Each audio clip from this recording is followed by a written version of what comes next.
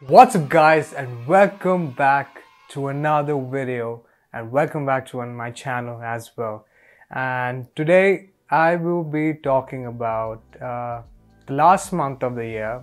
That is December month, hopefuls. Okay, so I'm hoping that I will read these books, and especially it's the last month of the year, so I think I should come up with the absolute best books to read and wrap up this year.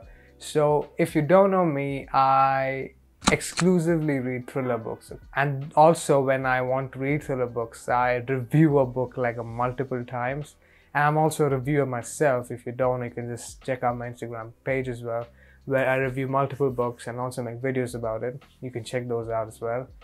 So first book is The Nightmare by Lars Kepler. It's the second book of the Junalina series. And also, if you have noticed, I've already put a bookmark, which means I've already started reading this one. So yeah, it's a very fascinating book, okay? It's a very fascinating book. And till now, I can tell this book has already put me on edge. As per thriller aspect, this book is already on levels, okay? And if you don't know Junalina as well, you got to check out. I mean, it's the second book. The first book is The Hypnotist. You should check that out as well.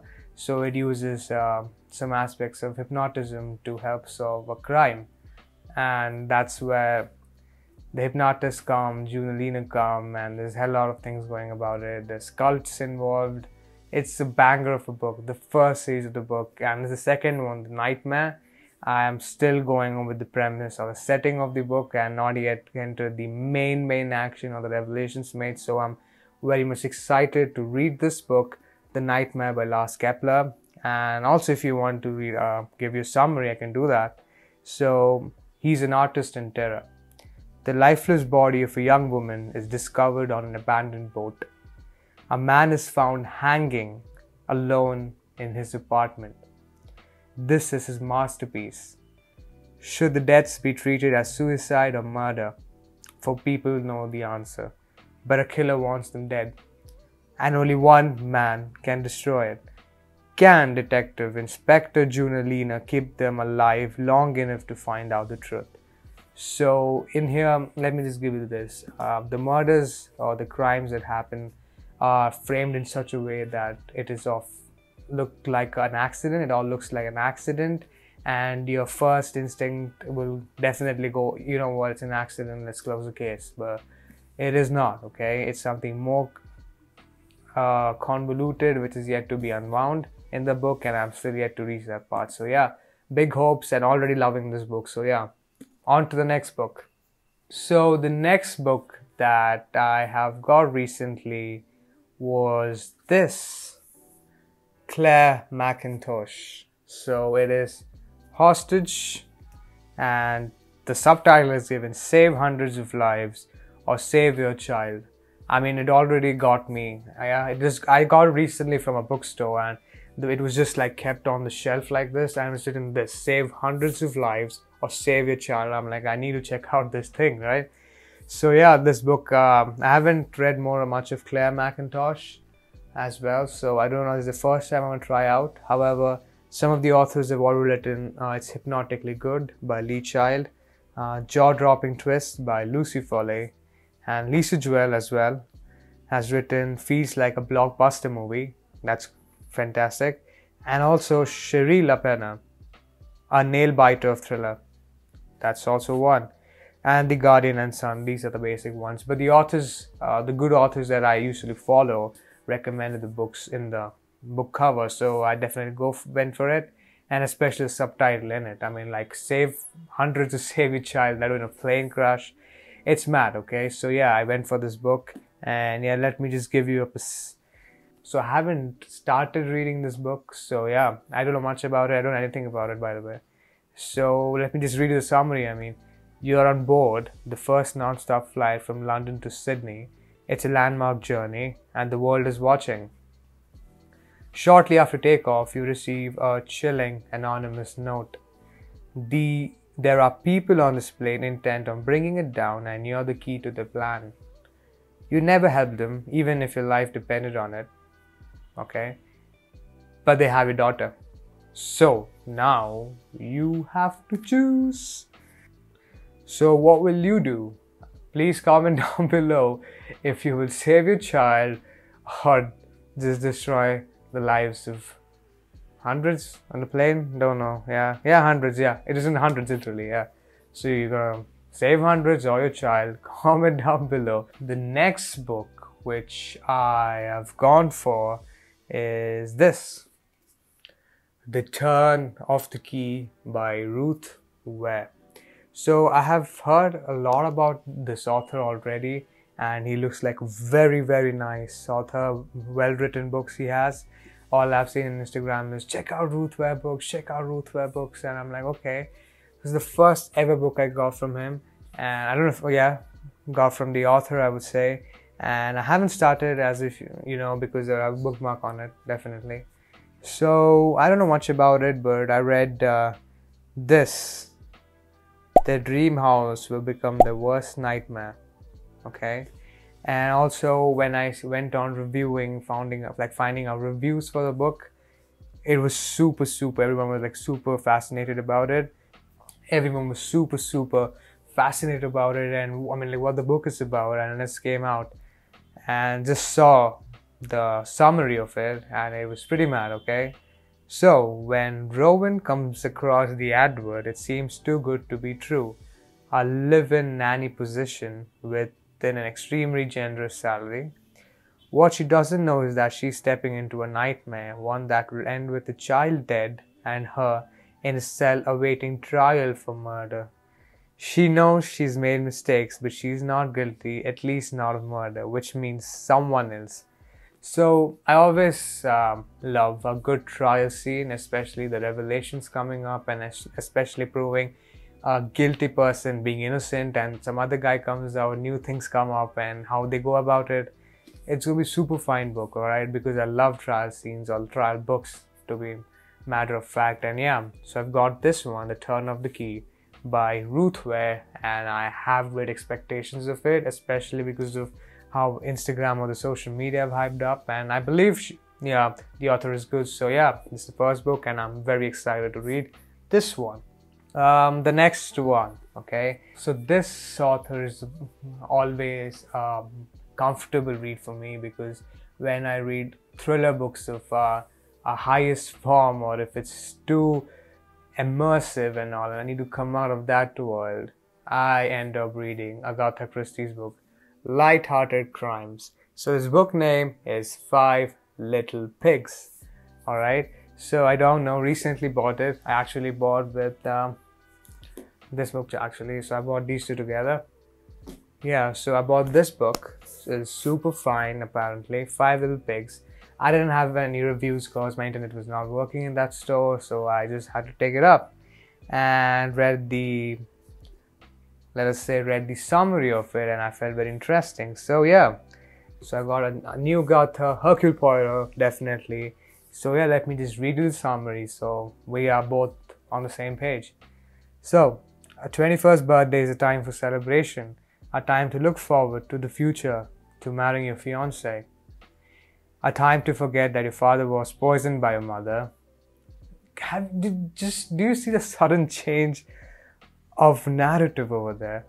Marrying your fiance, 21st, right? 21st, it's like the early ages, you feel happy and all, and then you forget that your father poisons your mother. Sorry, your father was poisoned by your mother. I mean, like, this sudden change.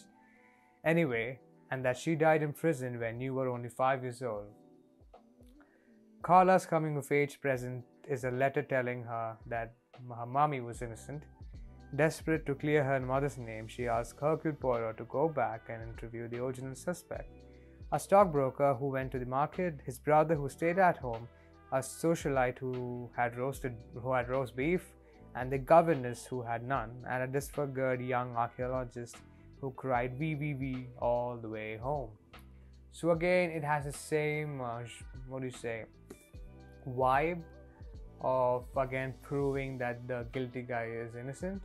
So yeah, that's why I got this book. And again, Hercule Poirot, he finds the evidence and in the entire course of the journey, and he finds all the things which are quite excruciating for crime. However, it is unnoticed by everyone, and then he goes about finding out and makes a big reveal at the end. And always it's a big reveal at the end, a grand reveal, which I'm always hoping to love every time Hercule Poirot does that. So yeah, it's again proving the guilty's innocence. So yeah, I got this book and I'm pretty much excited as well for that book. So yeah, that's gonna be a good one. So the next book which I have is very different. Literally, if I'm a crime thriller genre reader, then this one is completely different. And also, I might get hate as well for some people because I haven't watched it yet or haven't seen it yet. But I'm coming inside and I'm already a big fan of some anime. Yeah, I've got a manga. It's Bleach. Yep, there it is. The Bleach Volume 1. If you don't know, I mean, you might be knowing. Volume 1. So it's my first ever manga I'm reading. However, I watched anime, big fan of Naruto, watched all the episodes. So I'm not an anime noob as such. I've watched so many anime like the Kuroko's Basketball, Naruto, Jujutsu Kaisen and many of that. But I haven't read anime as in manga. So here it is. It's my first ever manga I'm reading, and people usually like Bleach a lot.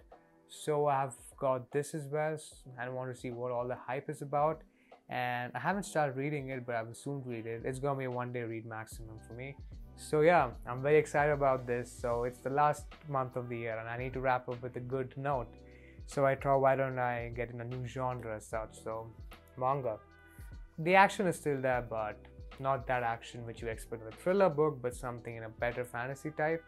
Bleach manga. So yeah, this is something very different from me. I haven't done, so like, I'll be good with it because I watched anime and I'll get with it. I'm sure of it. I'm definitely sure of it. Then we have a new author again. I haven't tried out this author.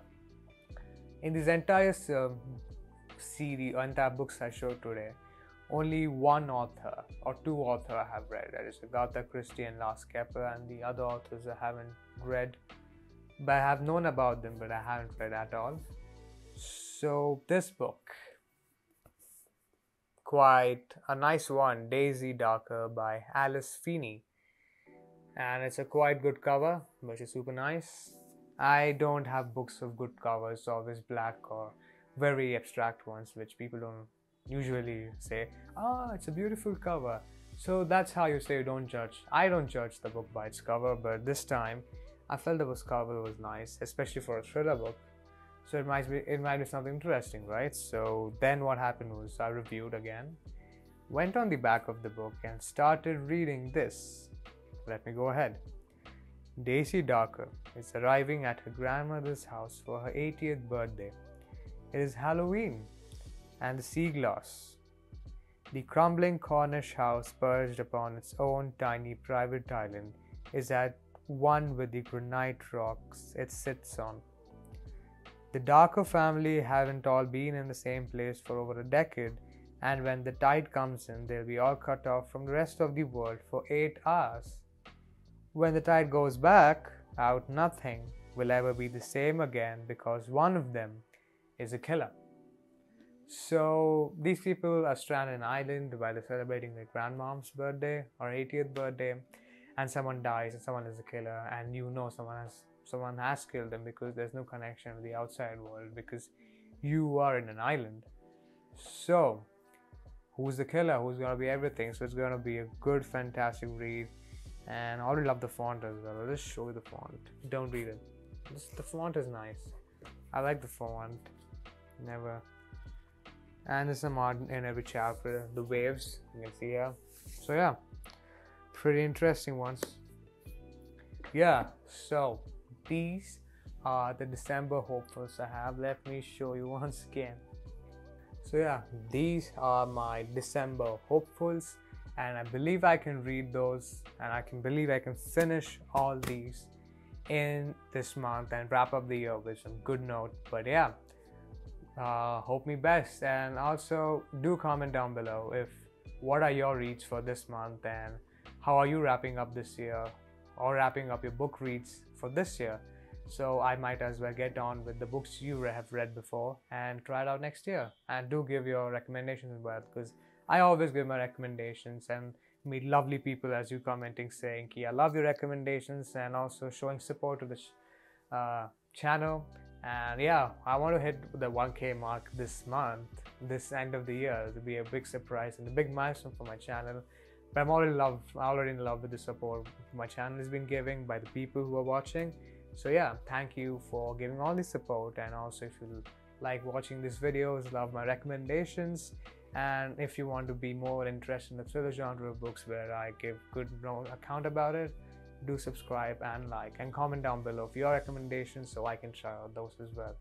So I give recommendation, you give recommendation, we're all good, yeah? So we'll all be swimming in thriller books and everything of that sort. Until then, see you next time, and I try to improve my upload schedule as well. Bye.